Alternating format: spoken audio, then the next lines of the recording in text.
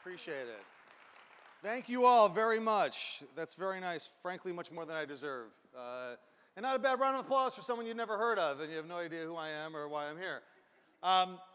First of all, I want to thank, this is a great event. I'm really thrilled to be here. I want to thank Kalea, Emily, Steve. You have such a great team running your board and your organization. They really represent you well. I've seen them at industry events like Inman and things like that, and they always, I think, represent Austin well, so you should be very proud of them.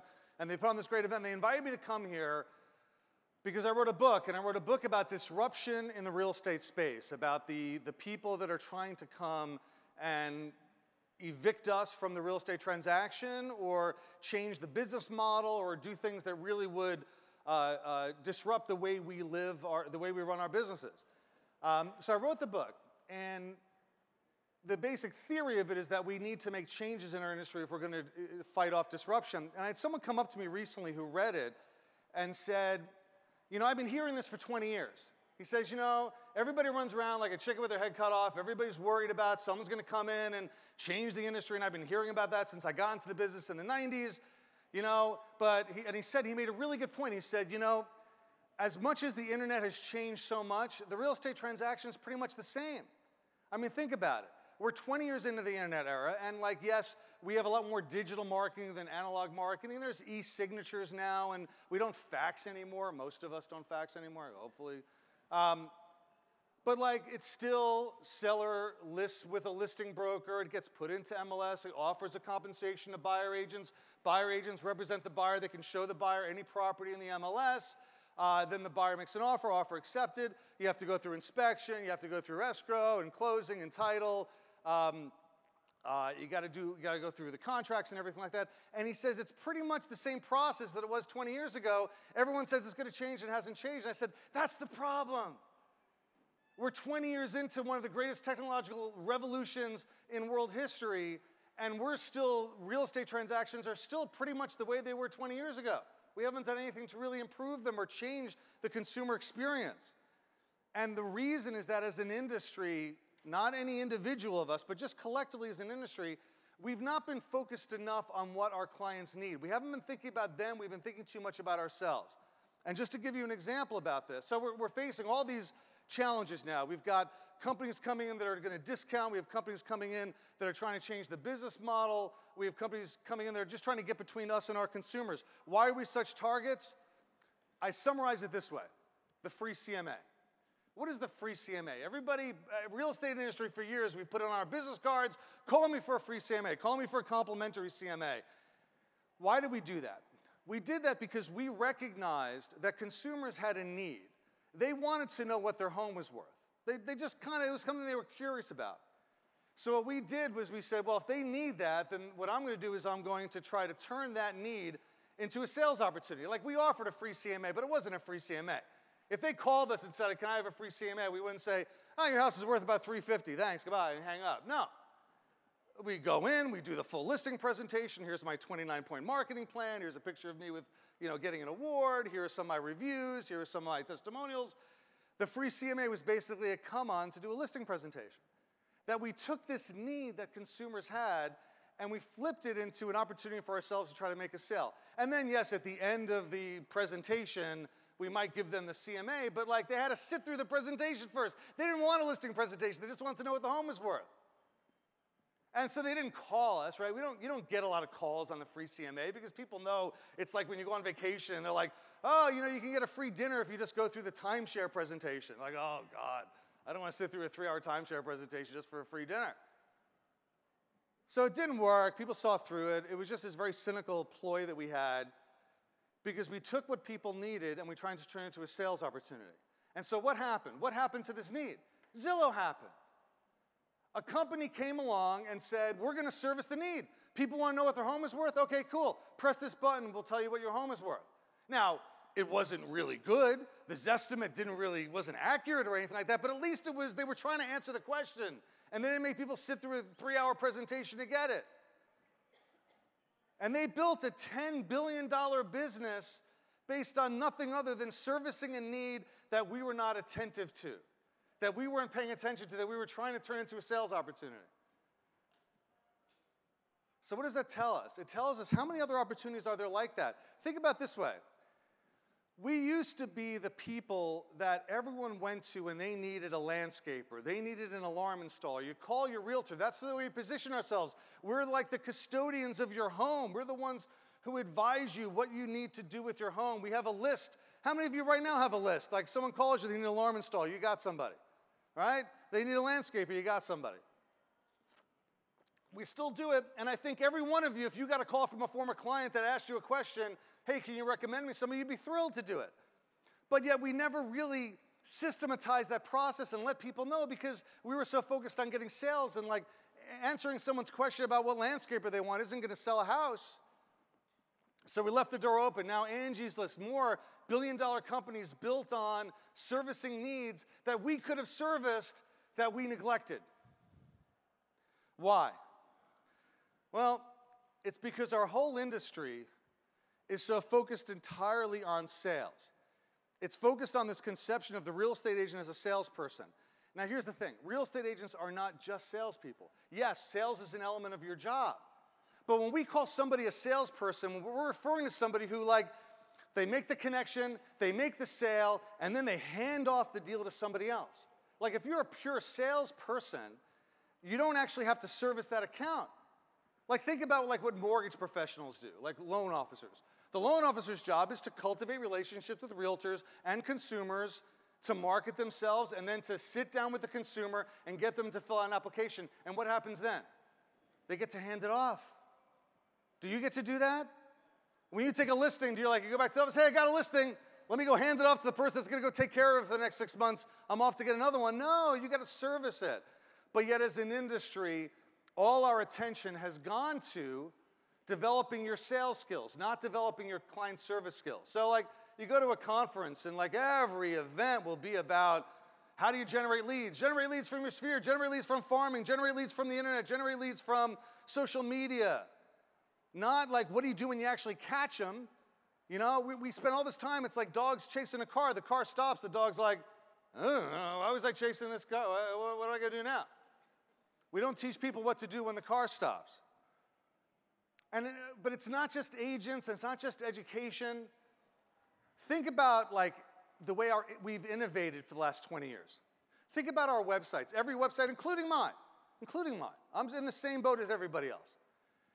Every real estate website that's ever been built has been built to do what? One thing. What's the one thing they've been designed to do? To get people to fill out that form. Get shoppers, to get eyeballs, to look at real estate, to say, hey, I want to find out more, click here and become a lead. That's why we build our websites, that they're built for shoppers. We don't build them to service our clients, we build them to generate leads for ourselves. And the way I know that is, I'll say this, half our clients are sellers.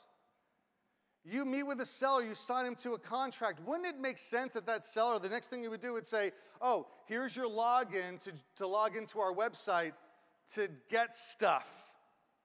But there's nothing there for them. There's no reason for a seller to even look at your website except to make sure that the listing's there and the pictures are right, and God forbid they're not right because you're going to have a lot of trouble, but that's all they ever do is they look at their own listing on the website. We don't build services on our websites for our sellers.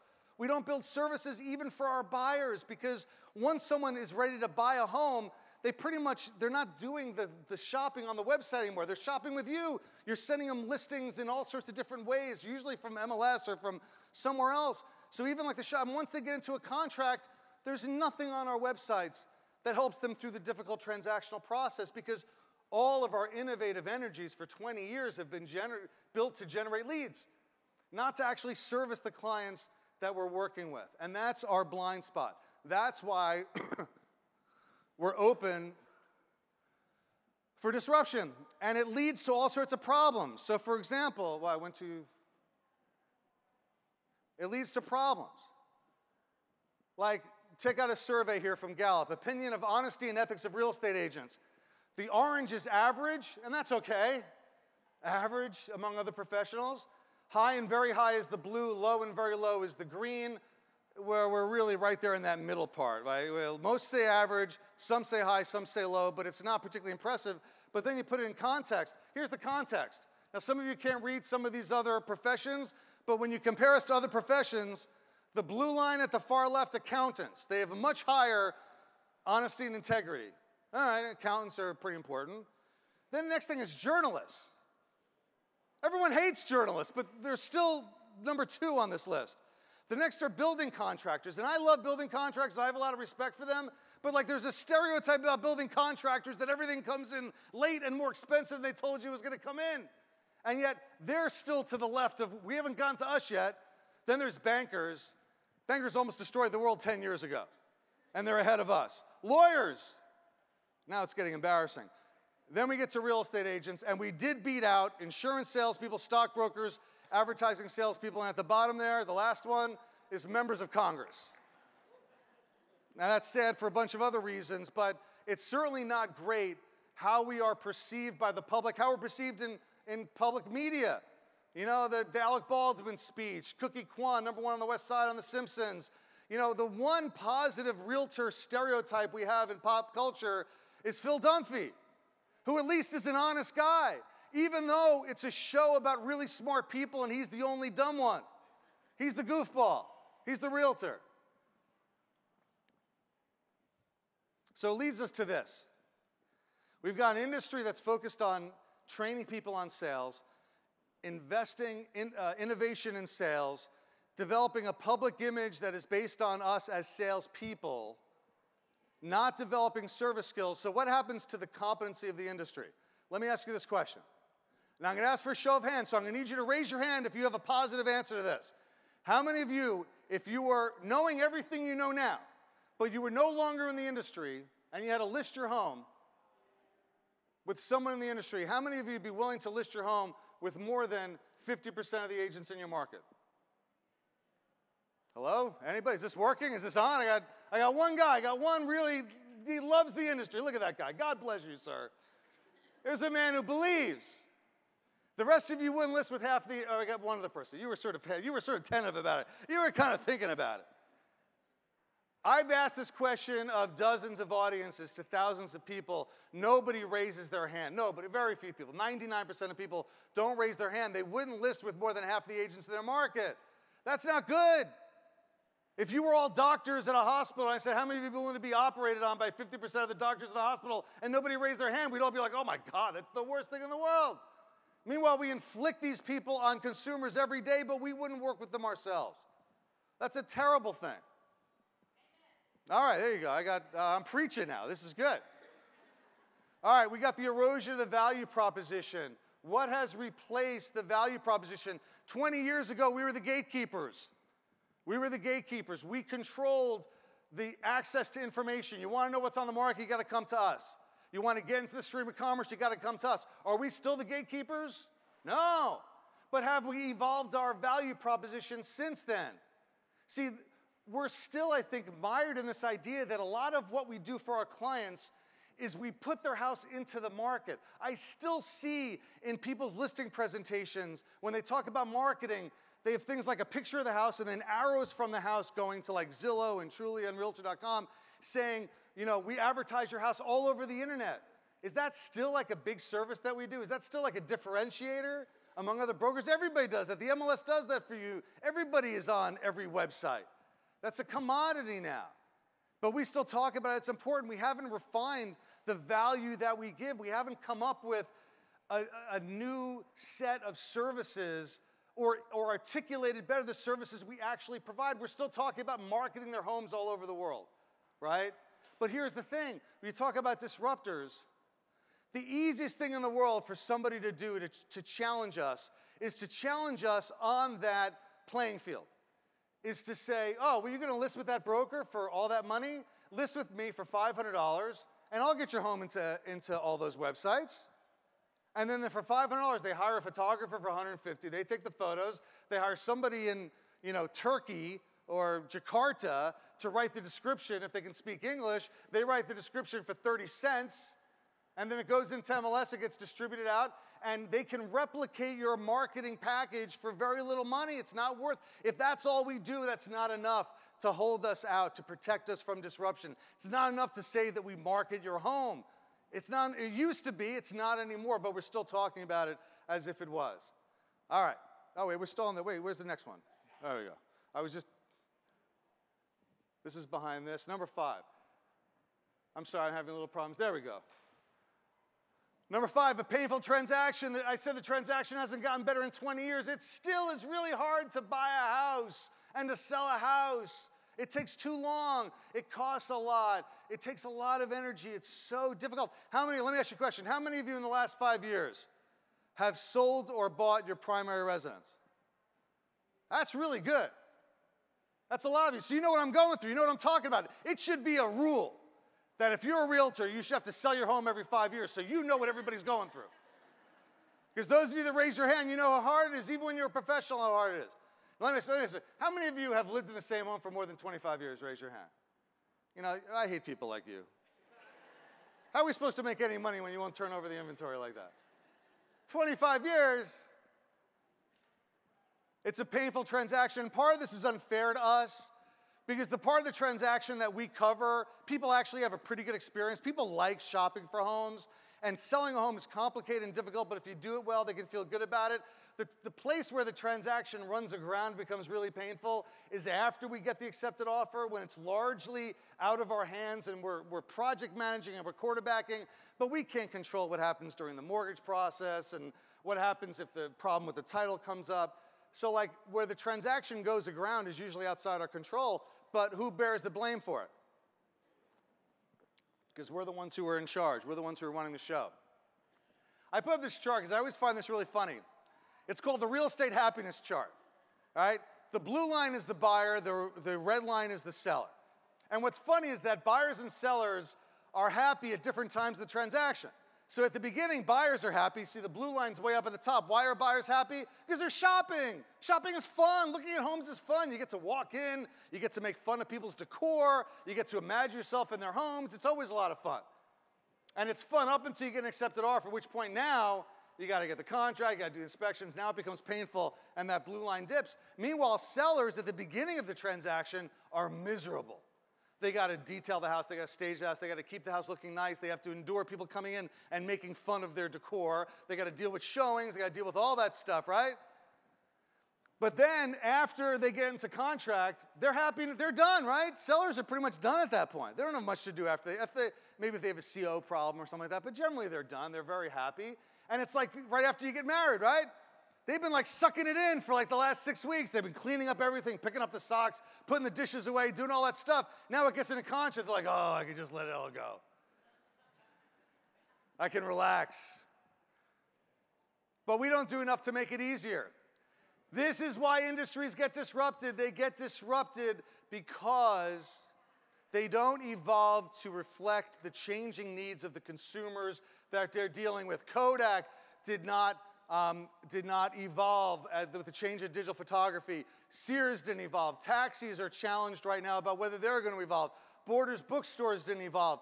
The question is, are we going to evolve? Are we going to adapt to the change of what our clients need? How do we fight off disruption? We got to get better at our jobs. Collectively, we got to do a better job for our consumers. And how do we do that? I got a simple formula for you. All right, I'm going to explain this formula. Number one, we got to think expansively about what people need from us. We can't just like think about what they needed last year or 10 years ago or 20 years ago. What do they need today? And think creatively, think expansively in a way that we didn't when they asked, they wanted to know what their home is worth. We thought very narrowly about that need. We thought about it as a sales opportunity. Zillow thought creatively about it. That's why Zillow's on the screen. They thought creatively about how to service that need. They came up with a way to service it. I'm not even sure that Zillow knew how they were going to monetize their service when they said, we'll just tell people what their home is worth. They figured out how to monetize it, didn't they? God bless them. They're such a smart company. They monetized it through us. We pay for it now. And then number three, you got to execute well. So let's go over each of these. What do I mean by them? First, think expansively about what people need. Think about some of the great companies in the world and how they got that way. They got that way because they thought, in many cases, they created needs that didn't even exist. Think about what like Apple has done over and over again. You know, Apple created the need for, there was already digital files for music. The iPod created a need for people to have in their pocket. We had BlackBerries with email. Apple created the need to have a computer in your pocket with apps and like everything you could ever need, right? Then they came up with the iPad. When the iPad came out, people were like, it's just a big iPhone. What's the big deal? And now they're like, they can't get it out of their hands. Apple almost identifies needs before we know we even have them. And it's not just them. Think about like what McDonald's did back in the day. McDonald's recognizing that our lifestyle was changing, that women weren't home as much to make hot dinners for their kids. They were working, and they needed something that they could pick up on the way home that would be consistent and hot and good and the kids would like. So they created fast food. It didn't exist as a category. Go back to 1940, ask people, go back in time, go to some 1940. Where's the nearest fast food place? They don't even know what fast food is. McDonald's invented it. Starbucks. We were always very happy with a little cup of coffee. I never knew I needed 20 ounces of coffee every morning. We can look at these cups that we have here. These cups are completely inadequate. Yeah, we need that. Go hold that up, Steve. Look at Steve. That's what we drink now. They created needs that we didn't even know we had. And that's what we need to do. We have to think expansively. What do people need? That's what, for example, a company like Open Door is doing. Open Door has a business model where if you go on their website and you put in your address, they'll give you an offer. They'll buy your home in 3 days. It's a little more complicated than that, but that's the pitch. Why? Because they're saying there are people that need to be out of their home. They can't go through the process that we're going to go through. It's going to take at least a month or two to get the home sold. They'll buy the home in 3 days for what they say is a reasonable price for a transaction fee. That's a need. That's thinking expansively about what people need and creating a service that will address that need. So think creative about how to service the need. Think about like what Netflix did, all right? The history of the movie rental business, okay? You go back 40-something years, 50 years. Now, some of you are too young to even know this. There was a time when you saw a movie in a theater, and that was it. You never saw that movie again. It ran in the theater, right?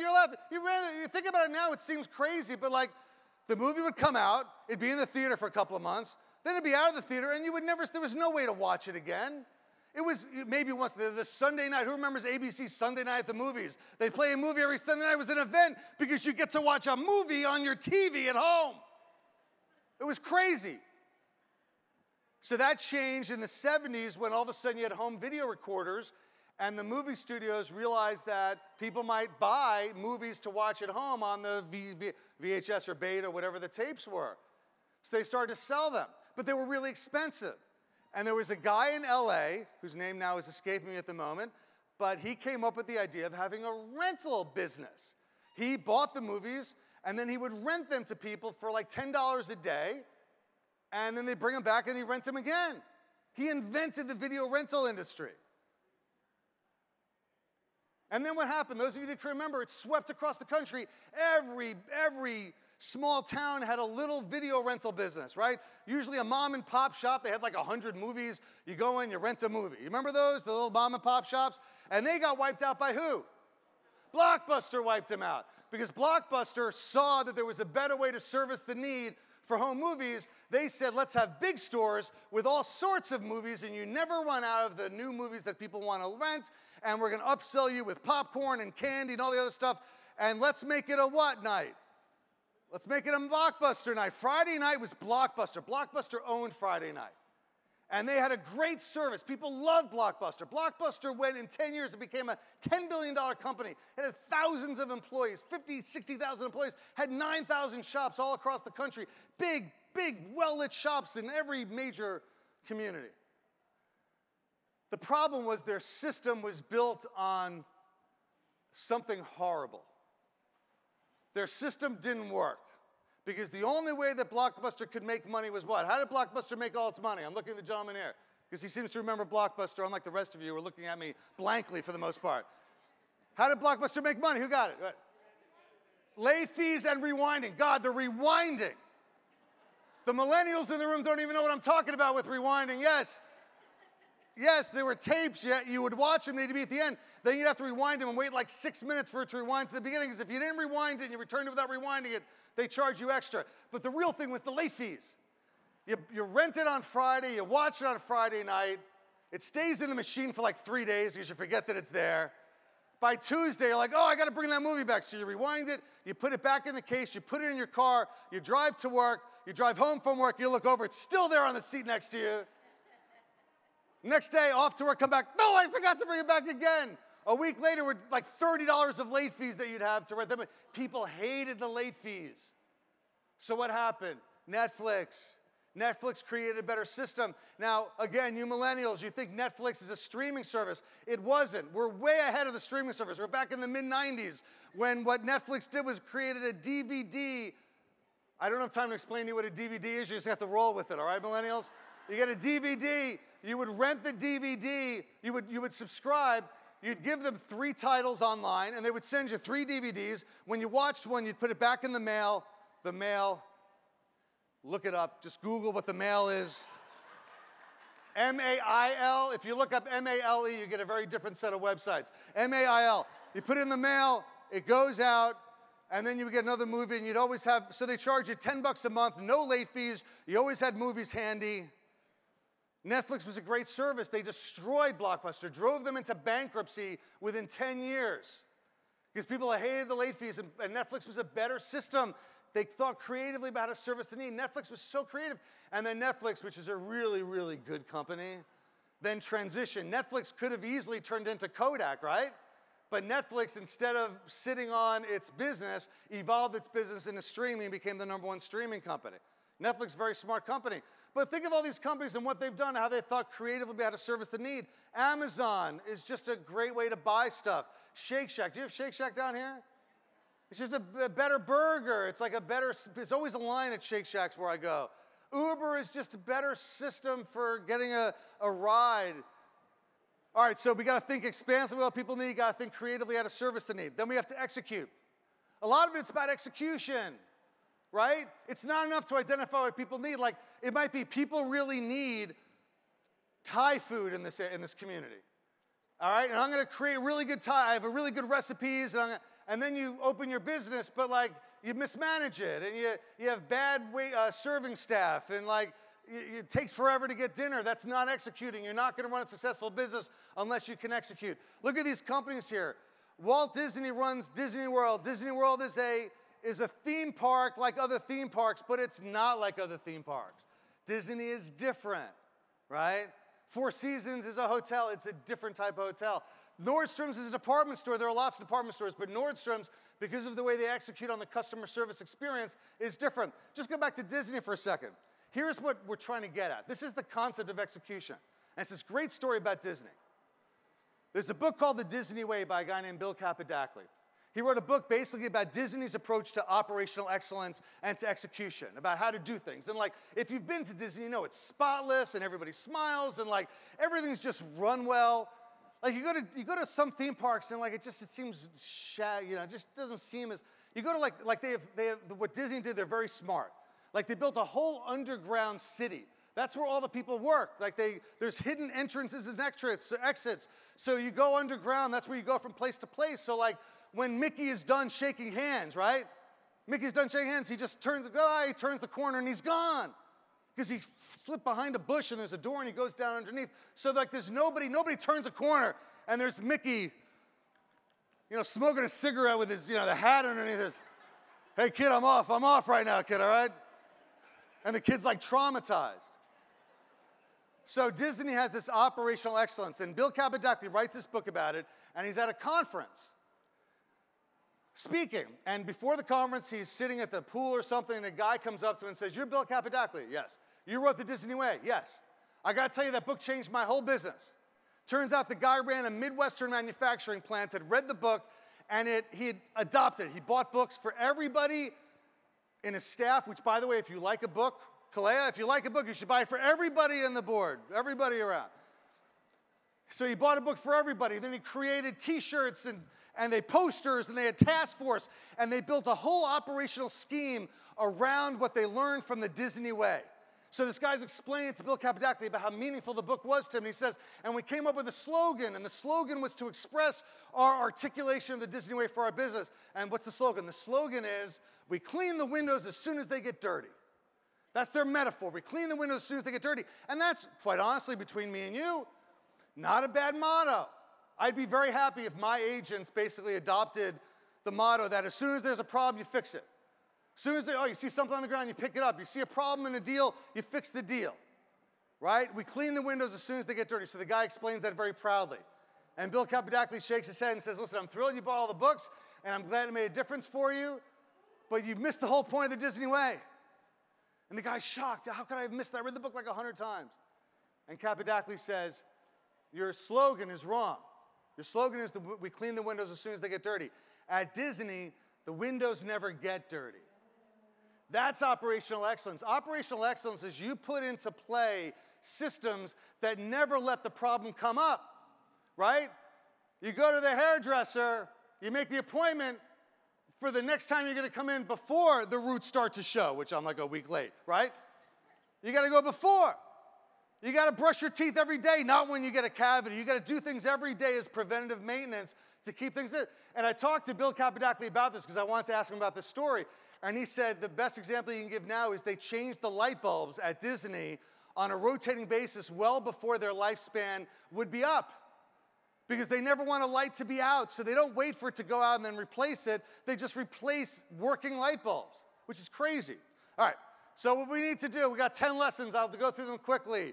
Things that agents can do on a day-to-day basis to adopt this philosophy. One, everybody needs a real estate agent. Everybody, even if they're not buying or selling.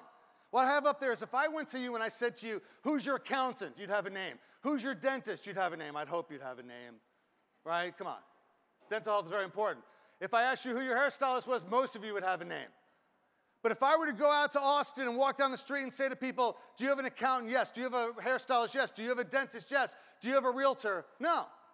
Unless they're buying or selling, they don't think of themselves as having a realtor, but they should. Everybody needs one.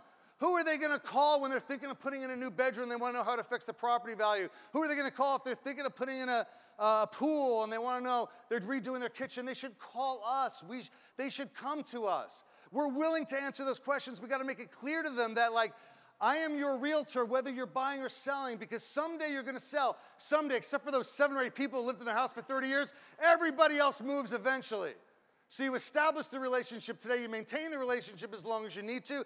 You'd be willing to provide service to them even when they're not buying or selling. And when they do buy or sell, they come to you. Everybody needs a real estate agent, and that real estate agent should be you. Number 2, focus your lead generation on what people need. Like, listen, you go to somebody's house for a party. Do you show up empty-handed? Do you show up with a knife and a fork? No, you bring a bottle of wine, you bring flowers, you bring a cake. If you're going to go show up at someone's house, either truly or metaphorically, by making a call to them out of the blue, you should have something of value that you're giving to them. You call, like we have all these programs to work your sphere, like until you're going to call somebody, if you're going to ask them for help in your business, you got to give them something. Show up with something, bring something to the table. You're going to call an expired, instead of just calling an expired and using some old hacky script about how long before you hire another agent to help you sell the home, why not go over their listing with send them a little report about things that have changed in the market in 6 months. Send them an updated CMA. Send them information that might help them understand why their home didn't sell.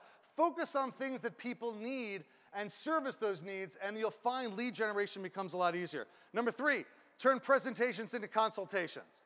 The average listing presentation is boring. It is a performance. Why are we performing? Why do we feel we need to do a song and dance for people? The most effective presentation you can make is you sit down with somebody, you start asking them questions about themselves. What are you looking for? What are your biggest concerns? And then you answer their questions. That's how you develop rapport with somebody. You don't develop rapport because you walk around and you say, oh, you like tennis? I like tennis. That's stupid rapport. The way you build rapport is you show an authentic interest in them. You ask them questions. And that's true about listing presentations. It's true about dating, gentlemen. Gentlemen, you're on a date. Stop talking about yourself. Ask her questions about herself. So much more interesting, so much more effective at building rapport to actually find out what they need as opposed to doing your, let me tell you about myself, let me tell you about marketing. There's room for that. You do have to talk about yourself, but it should be in the context of finding out what it is they need from you. Number 4, pricing should be collaborative. This idea that we go in to talk to a seller and we say, I'm the expert, trust me, I'm going to tell you what your home is worth. They don't trust you, right? They don't. And if you tell them what the home is worth, they're going to think that what happens? They think that you're underpricing as you're trying to get a quick sale. It's much more effective their need is for you to guide them into the pricing of their home, to show them what the market is telling them, to help them identify what the best price for the home is, not to tell them, but to show them and guide them. All these scripts, and a lot of these things are things that trainers have been teaching forever and ever, and we've been teaching people wrong. On behalf of the training industry, I apologize. We've had it all wrong in a lot of ways because we've been imperious. We've been all agent-oriented, right? We need to be client-oriented. Agent-oriented is going in and doing a listing presentation that's all about you. Agent-oriented is doing pricing by saying, trust me, I'm the expert. It's not about you, it's about them. Focus on them and what they need. Number 5, we got to change the way we talk about marketing. This is a piece of my company we put together which basically tried to articulate a marketing matrix to say how marketing fits in with the overall scheme of things. But the basic message I would tell you about marketing is stop talking about distribution because everybody does distribution. Your differentiator in marketing is the quality of the content you create and the way you target the potential buyers. Targeting is like catnip to sellers. They love hearing about targeting. They love hearing you identify with them. You sit down and say, who do you think's the buyer for this home? Who do you think's gonna be the buyer for the home? You know what a great line about that is? Tell me about you when you bought this home. Why? Because what I find more often than not, the person that buys the home is the person that bought it last time. You bought it 15 years ago, you were in a different stage of life. What stage of life were you in? Because that's more likely than not who's gonna buy the house now. So let's figure out who that person is and let's start targeting our marketing to that person. We gotta change, we gotta stop talking about distribution because putting the property on the internet is no longer something that differentiates realtors. Number 6, staging should be a core service. Everybody, how many people here are professional stagers? Everybody raise your hand. Everybody, you're all professional stagers, you are professional marketers, you are professional appraisers. That's what you do. It's appalling the state of real estate right now that we have for some reason figured out that we have to delegate out staging to interior decorators. 90% of staging is cleaning and decluttering. You do not need to be an interior decorator to know that when there are cobwebs on the front entrance, they should be cleaned. That when there is 4,000 pieces of Yadro on every nook and cranny of the house, that they should be put into storage. Staging is not just for high-end homes. It is not something that should be the province of like consultants, except for the high-end stuff that we're doing it now for anyway. Yeah, if it's a $2 or $3 million house and you really want to have a design eye, yes, hire a professional stager. Prefer a $400,000 house, $300,000 house. You're not going to hire a professional stager because you are capable of doing that. And it's really an important service. Let me ask you a show of hands. How many of you would say that more than half the homes right now for sale in Austin present beautifully? That's some of you, a few of you. That's unbelievable. More than half of the people who have listed their home with a professional realtor in Austin have listed with someone who has not convinced them that to get the best price for their home and to get it sold, they got to make it look nice. They got to make it look like a model home. Why? Because we don't think we're qualified. We think it's only for high end. We're afraid to have the conversation with the seller because we think we're judging them. There's ways to deal with it. Go, get your certification. When you get the certification on staging, you know what's going to happen? You're going to realize, oh my God, I knew 90% of this. Because most of staging is common sense. And it's really important, and I believe in professional stagers. They should do what they're doing now, which is really high-end homes that need a decorator's eye. They should do, but like, we should be doing what I call detailing for every listing, not just the high-end stuff. Number 7, we got to emphasize transaction management. Transaction management is one of the most important things we do, and we never talk about it. We know this. The most important thing you do for your sellers is that you help them through the process from contract to closing. All the minefields, all the problems. We built this thing for our company which tried to articulate all the different things we do from the top left as the first meeting to the closing, all the different steps along the way. Every one of them is a dot. So when someone says, well, I want you to discount your commission, it's like, look at all these dots. Oh, look how many dots there are that I have to do. How many of these dots you want me to take away? We don't talk about it enough. It's one of the most important things we do. We should emphasize it because you know what? You can't manage that transaction from India or Indonesia or anywhere else. Discounters and the people that are trying to do this on the cheap Managing transactions, expensive, requires local expertise. Number 8, we got to improve the real estate transaction. We got to improve the real estate transaction, which has to do with trying to improve communication, educating our clients, preparing them for the process, doing a better job facilitating mortgage and title. Number 9, we got to know our value. What we do is really important. What we do is really valuable. We create a market for homes. Homes in Austin sell for exactly what they're worth because we cooperate together to create a transparent and open market, and everybody knows what the homes are selling for, what they've sold for. You can work with one agent and see the entire market and everything else. Last point. We got to learn to bring the wow. You got to look for opportunities to do something special for your clients. I'm going to tell you a quick story, and then I'm going to close out about bringing the wow and why there's a thing of rock salt up there. There was this guy I know from the industry, and he lives in upstate New York, about 2 hours north of me. And his thing, he's one of these guys that he's always reaching out. He builds all his business by referral. He's always reaching out to his clients. He brings them gifts. He does things like that. So every year when it's the first snow, and this is like north of Albany, so the first snow is like mid-August, okay? He goes out right before the first snow, and he goes and he buys 20-pound bags of rock salt. And he writes a personal note, and he ties the personal note to the rock salt, and he goes with his kid in his pickup, and he goes and he drops off the rock salt at all of his top referral clients' houses, which is a nice thing, right? That's like a cool thing to do for your clients. And he always gets a lot of thank yous. Oh, that was so thoughtful. It started to snow, and I had the rock salt all handy, because nobody keeps the rock salt they always run out at the end of the year. But one time he did it, and he gets a call from one of his top referral clients. And the guy says, Bob, I got to tell you something. I was out with my wife. We were out at the doctor's, and she's having some health problems, and we got some news that really wasn't so great. And we were really just, ugh.